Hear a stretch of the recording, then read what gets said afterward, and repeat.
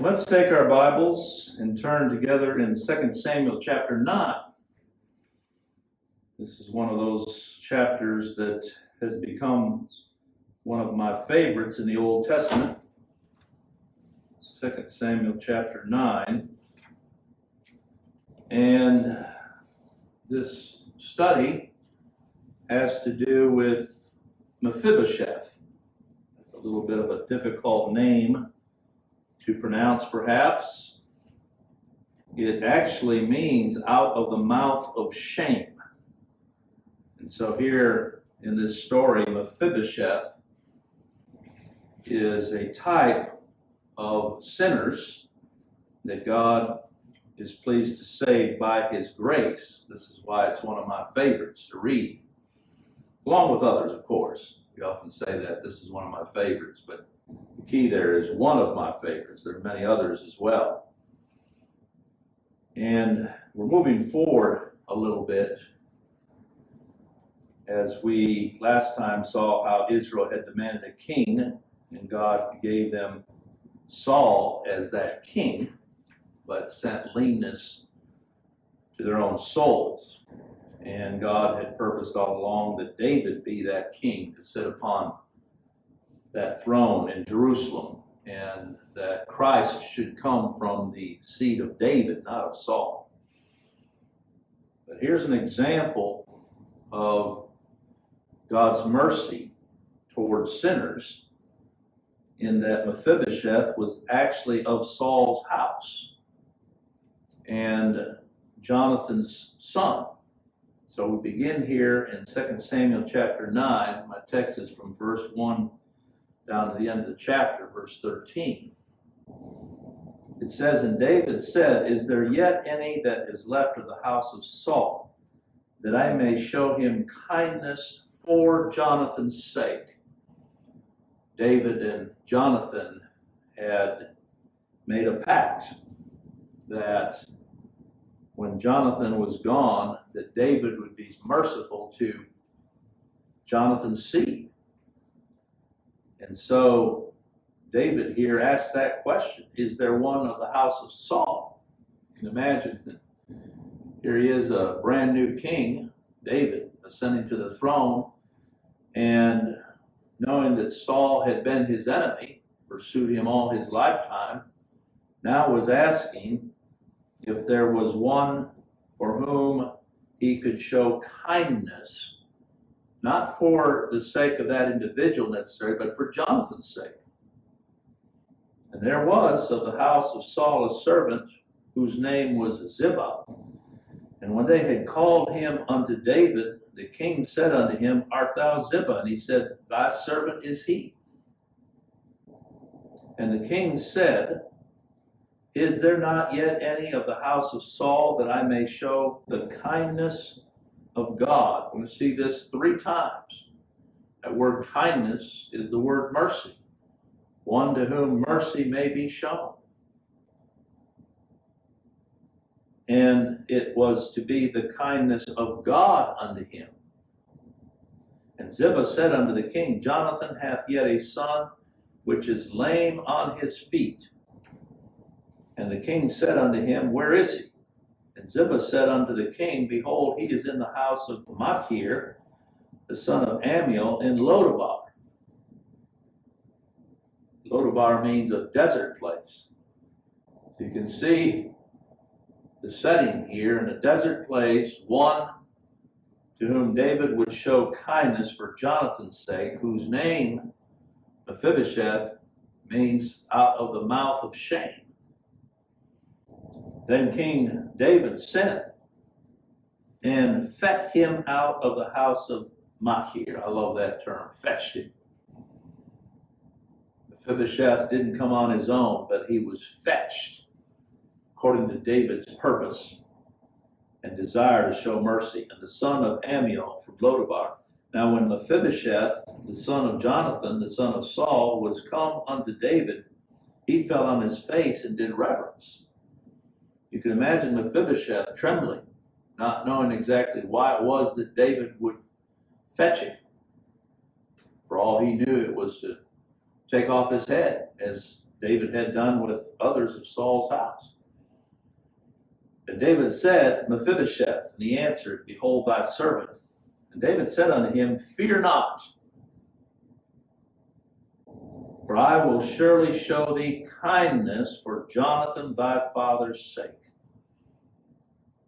Again, we see an example here of the mercy of God in the Lord Jesus Christ. It's not for anything in us, but where he does show mercy, it's for Christ's sake. And will restore thee all the land of Saul thy father, and thou shalt eat bread at my table continually. And he bowed himself and said, What is thy servant? This is the exact expression of any of us when we consider that the purpose for God drawing us as sinners to himself through his Son to show kindness. Who am I? Who are we? What is thy servant that thou shouldst look upon such a dead dog as I? Then the king called to Ziba, Saul's servant, and said unto him, I have given unto thy master's son all that pertained to Saul and to all his house. For thou therefore and thy sons and thy servants shall till the land for him, and thou shalt bring in the fruits, that thy master's son may have food to eat.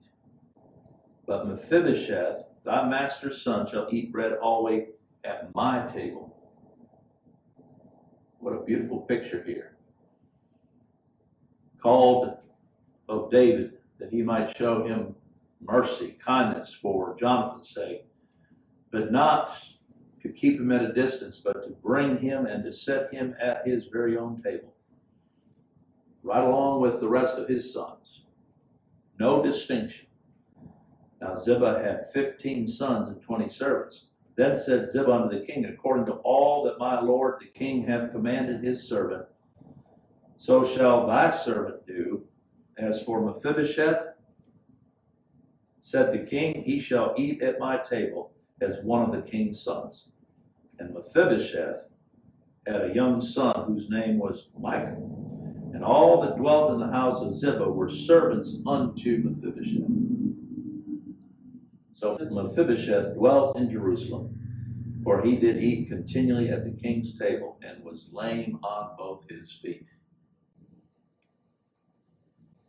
So here was Saul, the people's king, one that they had chosen, but rejected by God. He was a natural man. He was unconverted. He had not the Spirit of God in him. We see in 1 Samuel chapter 15 and verse 26, where Samuel said unto Saul, I will not return with thee, for thou hast rejected the word of the Lord, and the Lord hath rejected thee from being king over Israel.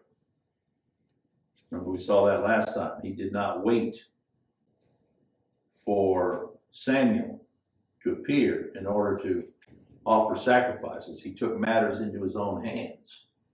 And we saw how that is the gravest sin. The greatest sin is presuming to approach unto God in another way other than what God has prescribed and ordered, that it be through his one mediator, the Lord Jesus Christ. And we dare not take that into our hands.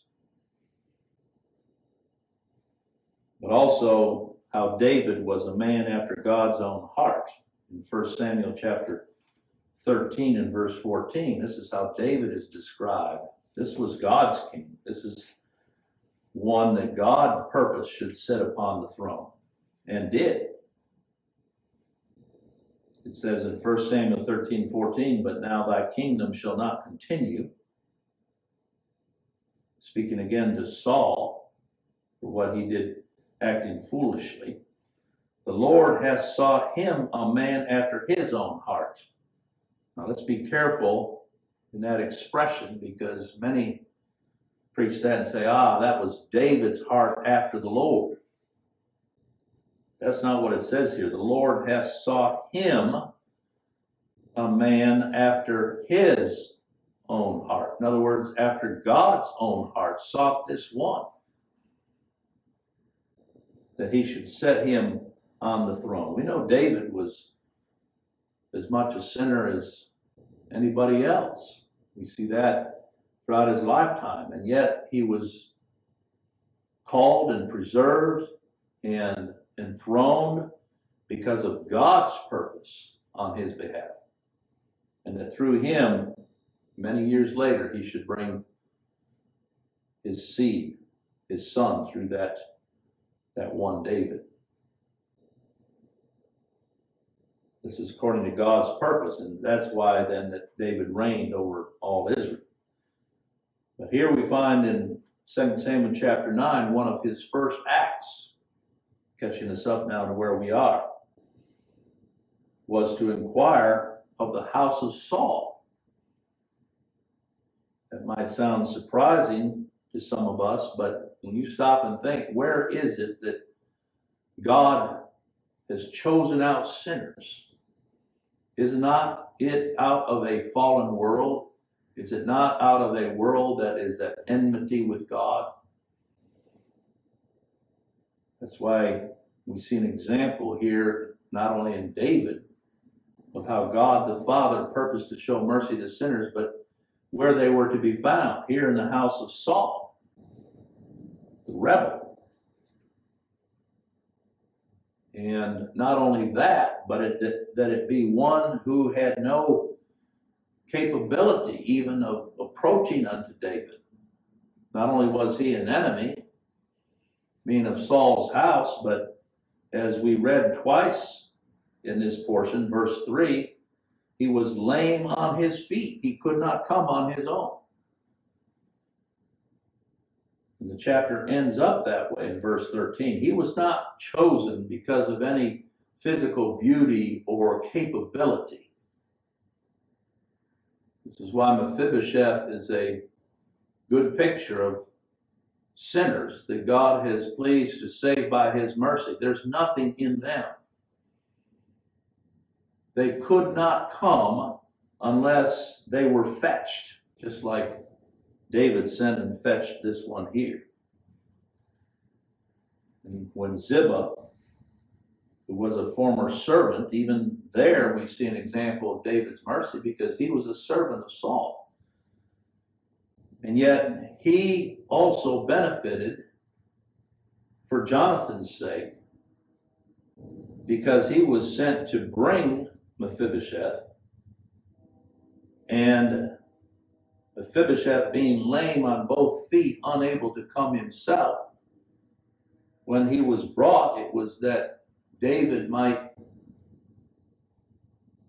give him a portion of his estate, and in the end put Ziba and all of his children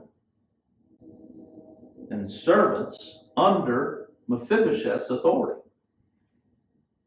Again, this is a beautiful picture of grace and mercy in the Lord Jesus Christ, how God shows that mercy to unworthy sinners for Christ's sake. And that's the story that's told here. That it's not just a matter of bringing sinners to himself, but establishing them literally in his kingdom. Making of sinners such as we are a kingdom of priests unto God. Heirs with God and joint heirs with the Lord Jesus Christ. What a beautiful picture. So all of this can be stated in this chapter here through 7 words. 7 phrases that we're going to look at as the Lord gives us the time. And the first begins in verse 3, and the king said. Underscore that. Here where the word of the king is, there's a power, there's authority, and there's total, absolute sovereignty. This is who a king is. The idea of a king today just being a figurehead king, and that's how God is represented. He has the authority to reign, but he doesn't necessarily have the power to reign, because in men's minds they share an equal authority with God. I've heard some preachers say that God would never violate man's will. Well, they don't know God, and they don't know man. Because as the king, that's where this all begins. As David, he didn't seek any counsel here. He did not seek advice of anybody else as to who he should show this mercy to. He didn't bring Mephibosheth to negotiate with him and see what terms there could be for them to get along.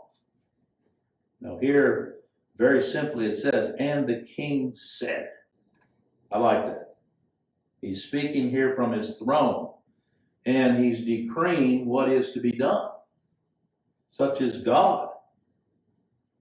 God is infinitely sovereign over all of creation. Not only men, but beasts. In Psalm 115, in verses 1 through 3, this is a scripture that the Lord used particularly in my own life at a time of great sorrow and distress, when it pleased him to take twins that he had given us years ago when we were in Africa. And this was a scripture that the Lord brought to my attention back then. And my wife and I read it together as we bowed to God's authority and sovereignty, and even the taking of our children. Not unto us, O Lord, not unto us, but unto thy name give glory, for thy mercy and for thy truth's sake. Wherefore should the heathen say, where is now their God? Listen here, but our God is in the heavens, and he hath done whatsoever he pleased. That states it all right there, doesn't it? God is sovereign over all his creation. God's sovereign in providence and the unfolding of what he has purposed to do. When he sent his servant Ziba to go and fetch Mephibosheth, this was the unfolding of David's purpose. It went exactly as David purposed. He's the king. In 1 Samuel chapter 2, this is where we see God's sovereignty not only over all of creation, but in his providence. This is Hannah's prayer.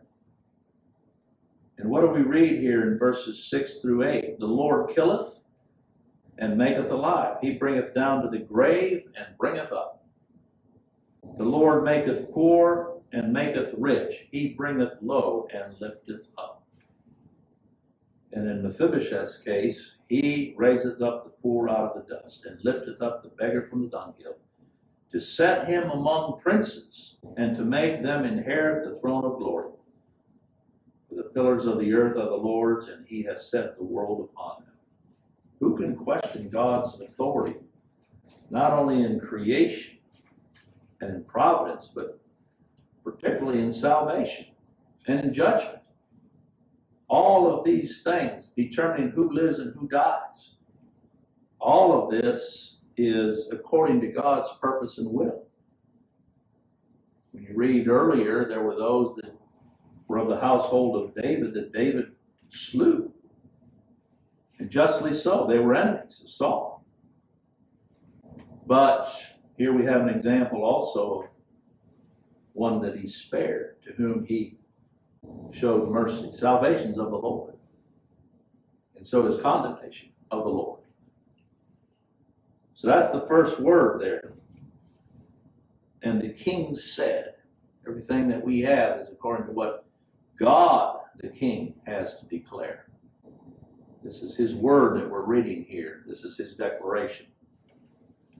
But secondly, the key phrase here is where he says that I may show the kindness of God unto him, in verse 3. That word, as I said, kindness means mercy. And here is David the king being a man of mercy. He was a man of war.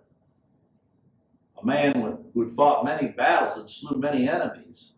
And yet to see here this attribute of mercy in him, whereby he would show one of Saul's house, David's enemies, that deserved no mercy. See, that's the sense of the word mercy there. Deserved no pity. But David found it in his heart to show mercy to some. He knew something of God's mercy toward him. And that same spirit now was directing him to show mercy to this one Mephibosheth. Here's where we see the beauty of God's attributes.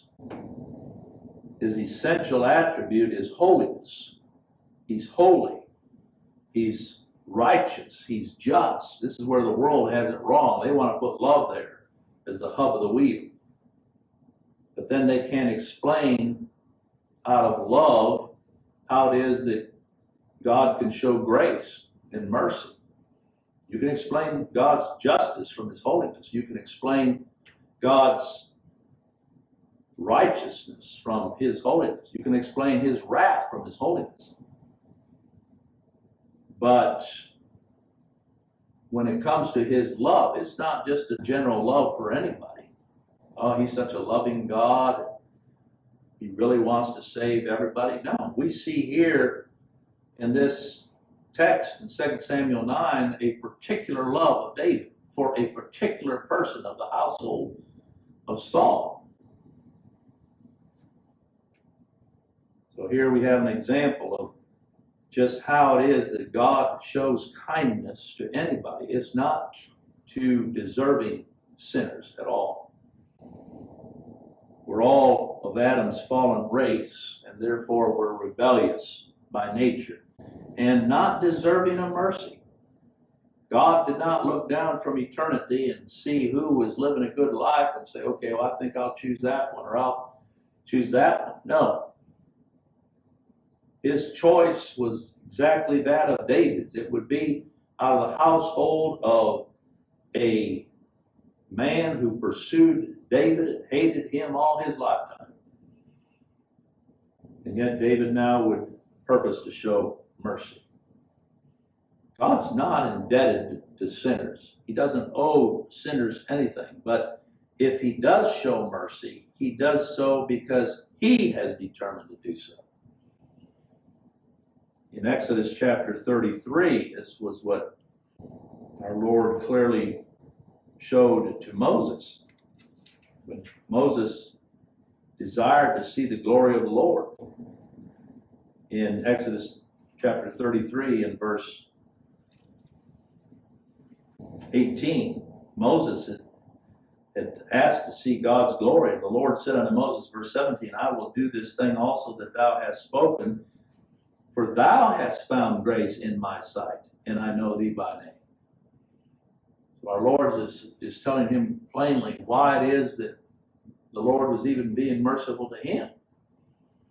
And he said, I beseech thee, show me thy glory. Well, how did God reveal his glory to Moses? It says, and he said, I will make all my goodness pass before thee, and I will proclaim the name of the Lord before thee, and will be gracious.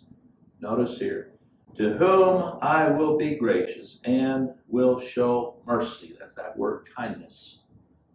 But how will he show it? On whom I will show mercy. This is the God of the Bible. It's not just out there for the grabbing, an open invitation for any to come and find that mercy. No, it's the Lord who must reveal it, and it's the Lord who must give it.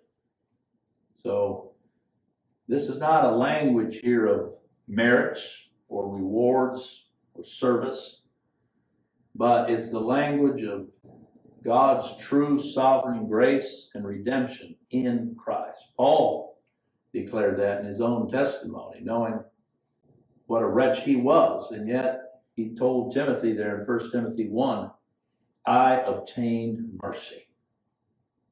And what is it that the publican who was in the temple, who dared not even look toward heaven, but beat his breast and cried out, God be merciful to me, a sinner.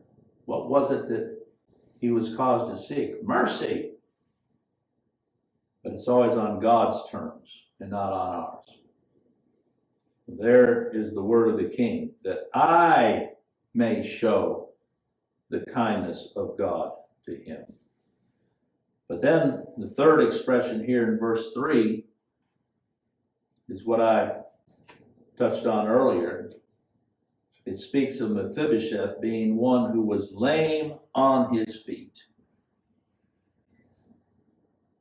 So Ziba came and reported to David that Jonathan, see, all of this was for Jonathan's sake. This was the love that God had given David for Jonathan and Jonathan for David. And now that Jonathan was gone, David was purposing here to show mercy to one of his household. And Ziba reports that there is one. And the key word for David in hearing it wasn't just any son. Just like with regard to God's mercy toward sinners. It's not toward just any sinner. No. For Christ's sake. Here you can imagine when David heard Ziba say unto him, the king, Jonathan hath yet a son. Oh, how that would have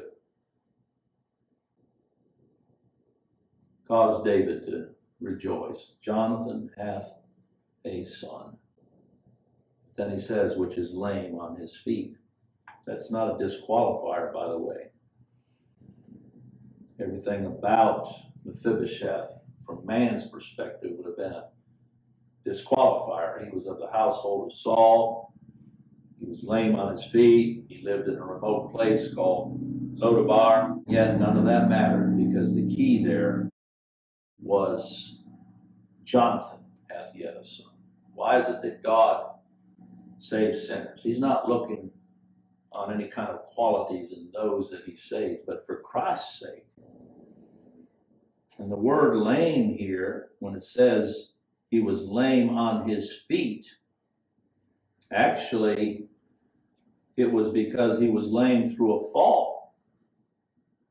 It not only describes Mephibosheth, but it describes our condition since the fall of our father Adam. And so Mephibosheth, when the nurse was carrying him and fleeing, that she fell, and when she fell, he fell.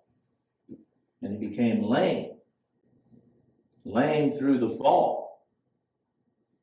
And not just one foot, but was lame on both feet. That just shows to what effect even ourselves the fall has had upon us. Paul said, in our flesh there dwells no good thing. So here again, we see the picture of how God is merciful to sinners. But then, fourthly, the word here in verse 5 is that the King David sent and fetched him.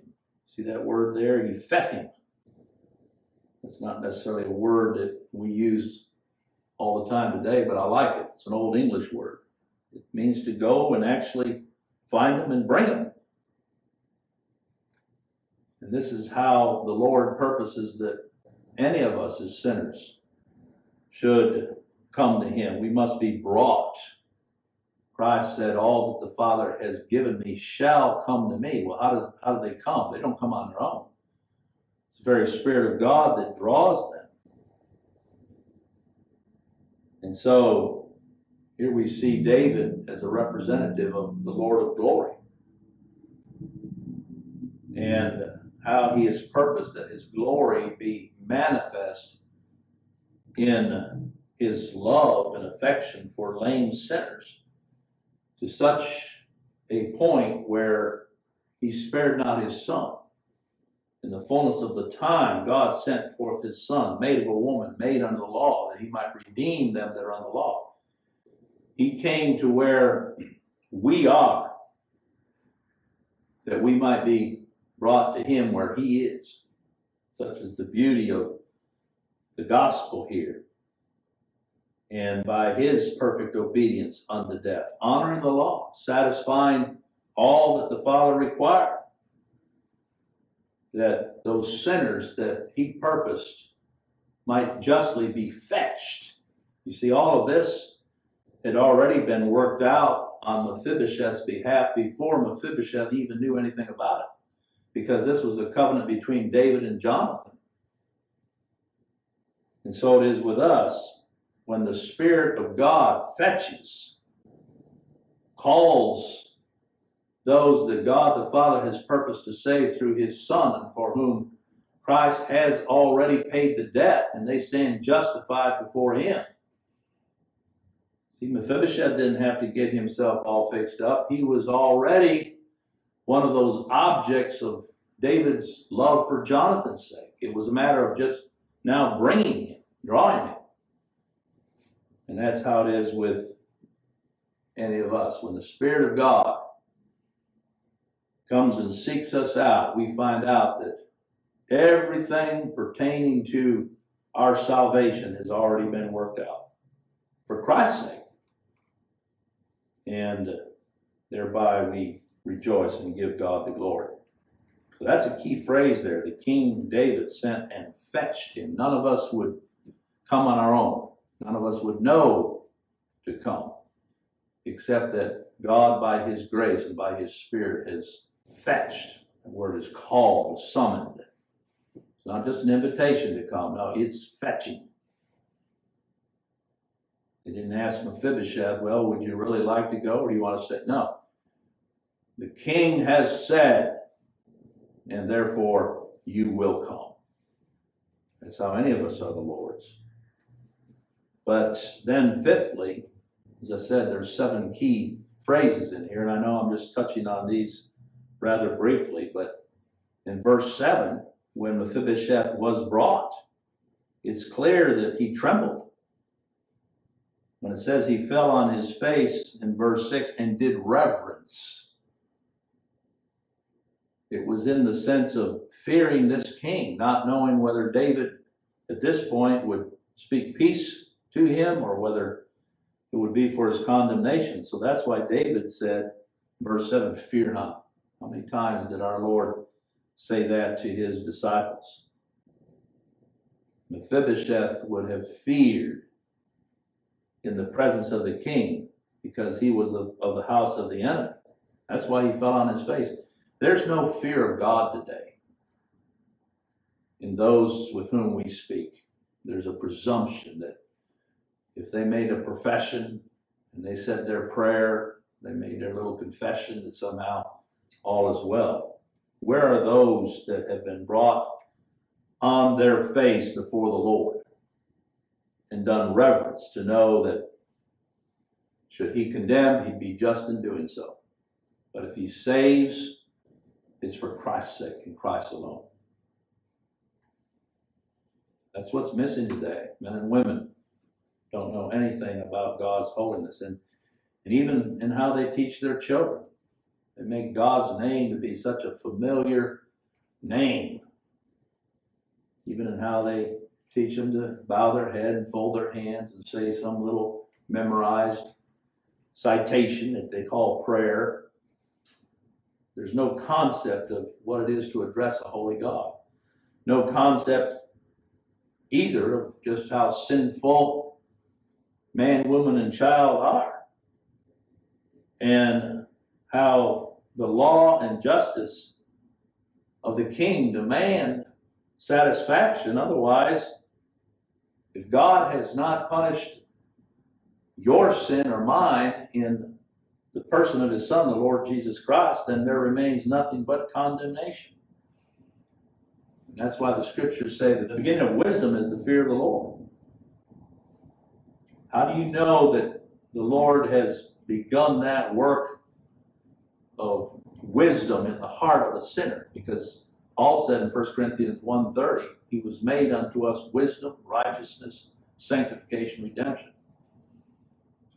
That he that glorieth, let him glory in the Lord. Well, how do you know that one has been taught the wisdom of the Lord? Well, the scriptures say the beginning of wisdom is the fear of the Lord. We take this word and we read it with reverence. We see what God has declared, and we bow. And we look to none other than his hand of mercy through his Son, the Lord Jesus Christ, for our standing. But David said, fear not. There again, it's not a general statement that's just given to anybody, but this is addressed to those that God has purposed to save, just like Mephibosheth here. The words of Christ to his disciples, fear not. And then a sixth statement there in verse 7. David said unto him, fear not, for I will surely show thee the kindness of Jonathan thy father's, for Jonathan thy father's sake. I know we saw this already in verse 3, but just the fact that it's repeated is of significance. Lest we should forget, even in a short reading like this, as to why it is that God shows mercy and grace to any sinner. It's as if David is saying, I did not fetch you, Mephibosheth, to destroy you, so fear not. He says, I will surely, you see that? Fear not, for I will surely show thee kindness. For Jonathan, thy father's sake. I love that word surely, don't you? That talks about the certainty of it and the reason for which he was being fetched. God doesn't play games with sinners to draw them and then play cat and mouse. When I say that, it's like you see a cat that plays with a mouse before he destroys it, kills it. No, that's not how God acts. I will surely, certainly show you mercy for the sake of Jonathan, your father, whom I love. That's really why he was doing it, because of the love that he had for Jonathan. And that covenant that he had made with Jonathan. Even before Mephibosheth was born, David had made that covenant. I've been referring to it, but you can look at it back here in 1 Samuel chapter 20. And verses 11 through 17, it says, and Jonathan said unto David, come and let us go out into the field. And they went out both of them into the field. And Jonathan said unto David, the Lord God of Israel, when I have sounded my father about tomorrow any time, or the third day, behold, if there be good toward David, and I then send not unto thee, and show it thee, the Lord do so, and much more to Jonathan. But if it please my father to do evil, then I will show it thee, and send thee away, that thou mayest go in peace, and the Lord be with thee, as he had been with my father. And thou shalt not only while yet I live show me the kindness of the Lord, that I die not, but also thou shalt not cut off thy kindness from my house forever. No, not when the Lord hath cut off the enemies of David, every one from the face of the earth. So here it is. So Jonathan made a covenant with the house of David, saying that the Lord even require it at the hand of David's enemies. And Jonathan caused David to swear again, notice, because he loved him, for he loved him as he loved his own soul. Isn't that a beautiful picture of the love of God for his Son, the Lord Jesus Christ, and for any that he has covenanted to save for Christ's sake, such as that love? It's only for Christ's sake. And as the Lord draws us, whom he's purposed to save, to himself, we learn more and more just how great is that love, unconditional, for Jonathan's sake. It's not for anything in us. But this covenant was made with Mephibosheth before he was even born. And so it is before the foundation of the world that God, the Father, entered into that everlasting covenant of mercy with his Son, the Lord Jesus Christ, gave him a people out of Adam's race. And Christ was made the surety of that people. Surely, that's what the word means. The Redeemer of those people. A lot of portions we could be reading to support that, but none greater perhaps than Ephesians chapter 1, verses 3 through 14. You can underline that, read that later. But one final point here, the seventh statement here in verse 13 that I think is worth underscoring, and that is that he did continually eat at the king's table. The beautiful thing about him eating at the king's table, yes, he was lame on both his feet, but as he sat at that table, and you had a view of that table looking around, he looked no different than any other than of the sons of David sitting at that table. You couldn't see his lameness. It was hidden. And there he sat. And this is how David fulfilled every promise to Mephibosheth, even as God has fulfilled every promise to his elect for Christ's sake, that none would perish, and that all would be made to enjoy the very presence of Christ, just like Mephibosheth here enjoyed the presence of David and being among his sons forever. Such is the mercy and grace of God. In Romans chapter 8, great chapter, which we had time to read all the way through it, but that's what we see here in verses 33 to 39. Who shall lay anything to the charge of God's elect? There was nobody that was going to enter into that dining room or that palace or that place where Mephibosheth sat and questioned why he was there.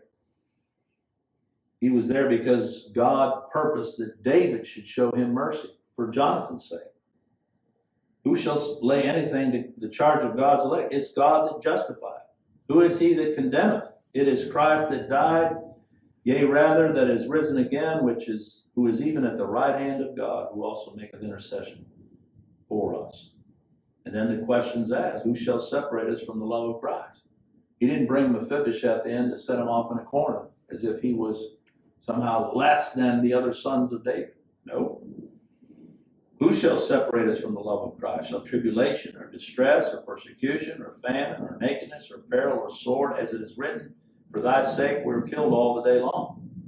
We're accounted as sheep for the slaughter. Nay, in all these things we're more than conquerors through him that loved us. David's love for Mephibosheth was because of his love for Jonathan. God's love for sinners is because of his love for his son. And he gave sinners to his son out of all of Adam's fallen race, that he might be their Redeemer and their Savior, and that they might enjoy his presence forever.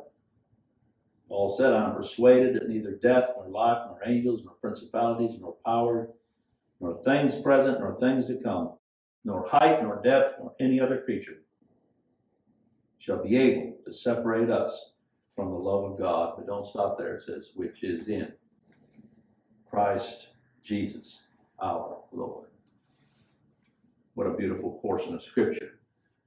And I pray that as we've heard it, the Lord would indeed strengthen and encourage the heart of each of his own for Christ's sake.